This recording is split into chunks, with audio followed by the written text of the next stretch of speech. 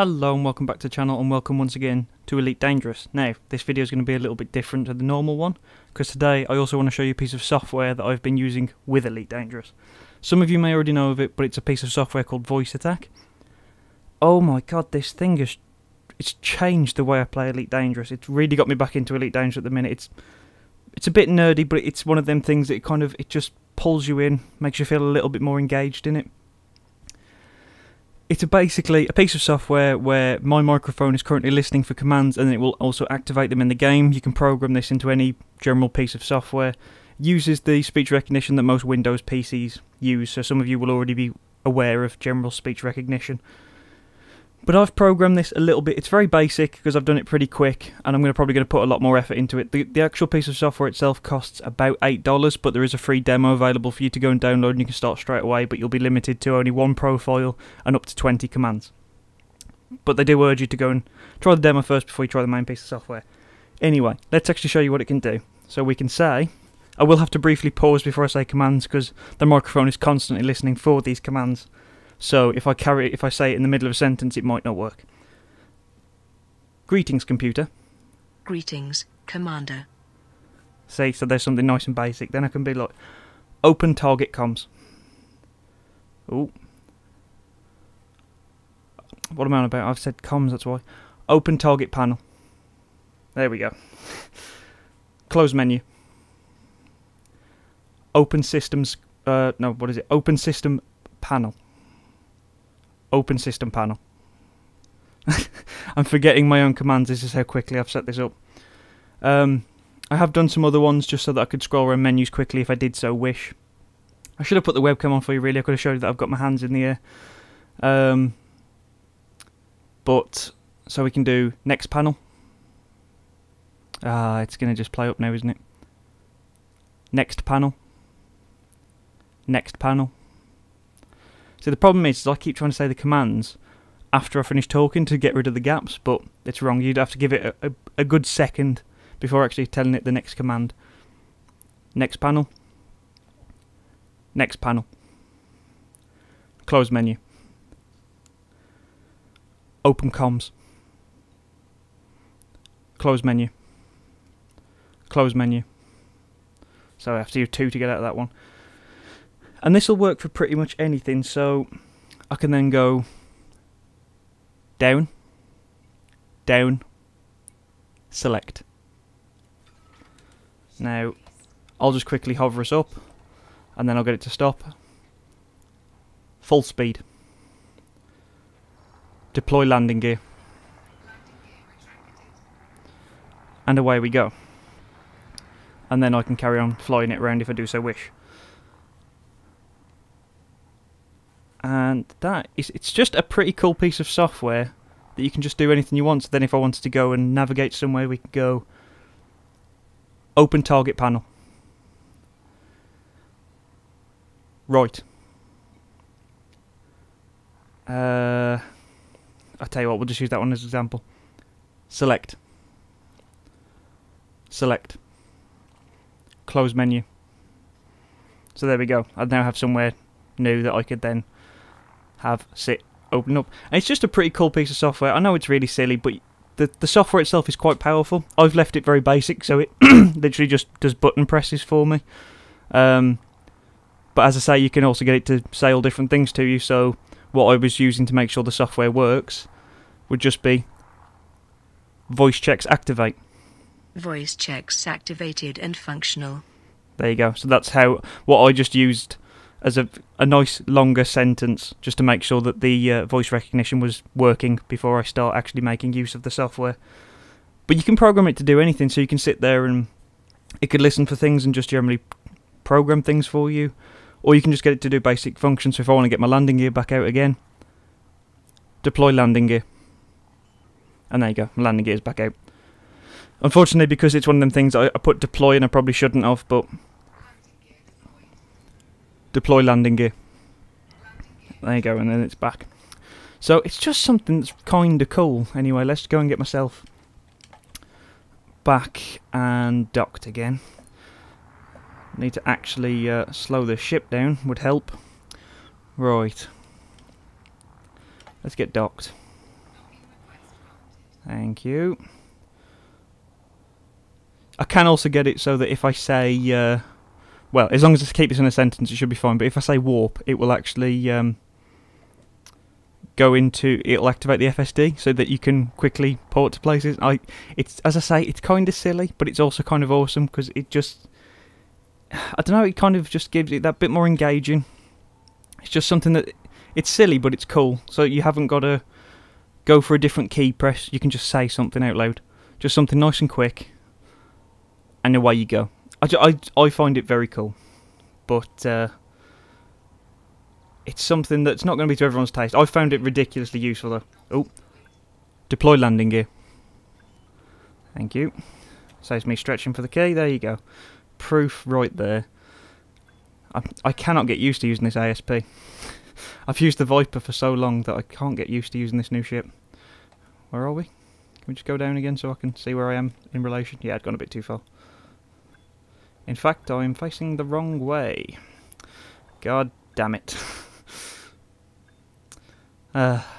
Mostly I've been jumping between like massive sectors, so I've been going to like the big space station, so being back on these little ones seems kind of strange, honestly.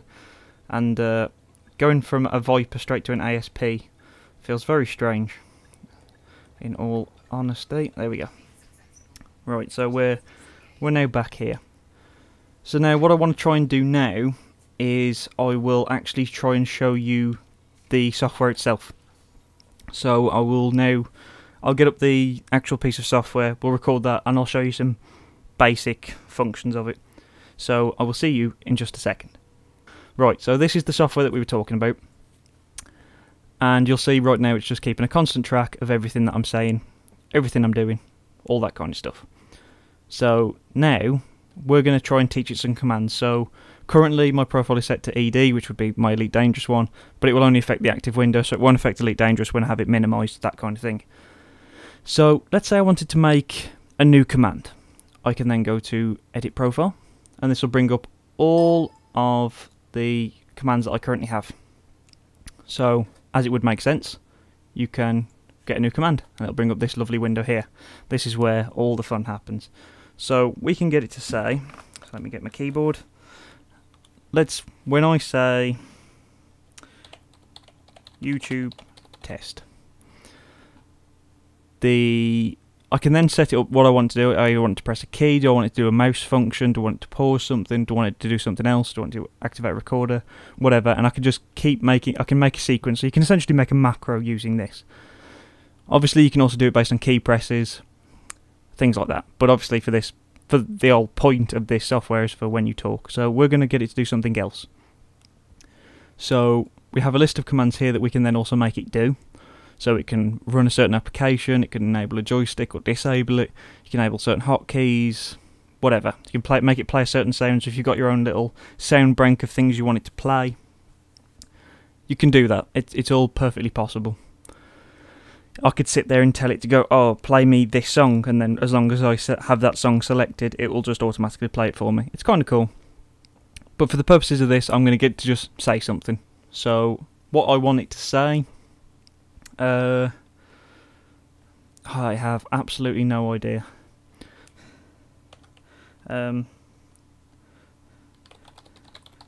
Everything is working fine. Not everything. Everything is working fine. So we'll keep the volume high so you can hear it all nice. It'll probably come through quite loud, but I'm sure it'll be fine. And you can then select different voices. You can either use the basic Microsoft ones, or I currently have a free test one for a Vona Amy voice, which otherwise I have to pay for it, but at the minute I'm choosing a free trial of it. So just because it sounds a little bit better quality. So when I say this will be said back to me to show that it's all working fine. So I can change a few things if I did so wish, but we won't mess with all that. So just say OK, and then done. So that is now the new program made. So then I can say YouTube test. Everything is working fine. And there you go. It's recognised it, that it was the YouTube test, and then it has come up with the appropriate response. Just to do it one more time, we'll do something really quick. So we'll do a new command. Just for good measure. when I do that, it's going to say back, alright, enough of this shit. There we go. So I've just got to say, oh god, my voice is going, just for good measure. Okay, okay. Just for good measure. Alright, enough of this shit. There you go. And that is how Voice Attack worked. It's very cool. So obviously you go into Elite Dangerous, you find out your commands for your different things. So what makes your landing gear come down, what opens up your different panels. You find that key, you basically say, when I say this, I want you to press this key in this program. Get it all done, go into the program, and this is just constantly on in the background as long as this piece of software is open. So then you just say, do this, and it does it. It's fantastic. It's very simple. As you just saw there, it's incredibly easy to use. The only thing that it takes a little bit of setting up, it took me, I think, about an hour to fully set it up, because you have to go into Windows speech recognition and go through the training. It took me, I did it once and it was getting some words, but it was still getting quite confused. I did it a second time and then I didn't even bother testing the second one. I just went straight for a third one, and since then it's pretty good. As long as I'm talking properly and I give it enough time to actually separate sentences so I actually say the program. So obviously if I'm talking like this and I say greetings computer, nothing's going to happen, as you can see. But if I say greetings computer, Greetings, Commander. it still remembers the fact that I'm using the Elite Dangerous command.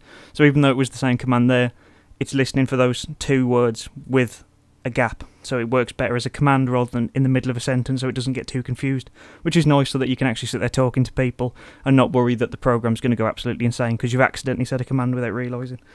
I think it's pretty cool and nifty. Anyway, that's all I'm going to go on about today. I'll leave a link to the software if you want to go and check it out for yourself.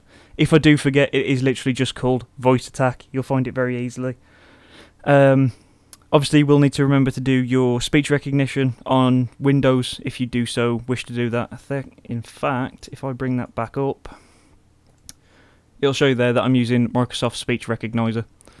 So yeah, that's pretty much all I did. I just did that, turned on the software, it just immediately knew that that's what it needed to use, and it worked. It was just great. So hopefully this is helpful to someone. It's been pretty awesome.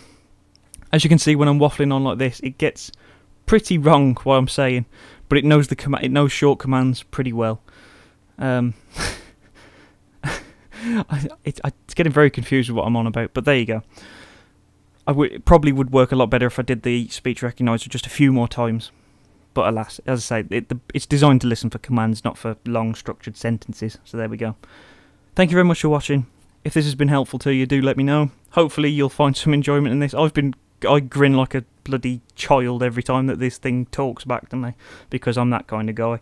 I love all that like sci-fi shit and all that kind of stuff. So anyway, I'm going to stop waffling on. Thank you very much for watching. Thank you very much for listening to me fanboy over a silly piece of software in Elite Dangerous.